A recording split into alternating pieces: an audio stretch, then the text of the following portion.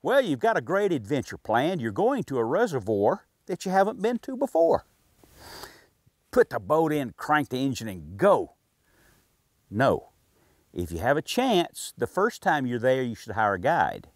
If you can't do that, then you go to the internet and go to the lake maps and things like that, and there's a lot of recommendations about where to go.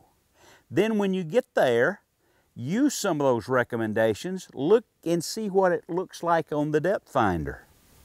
Check it out.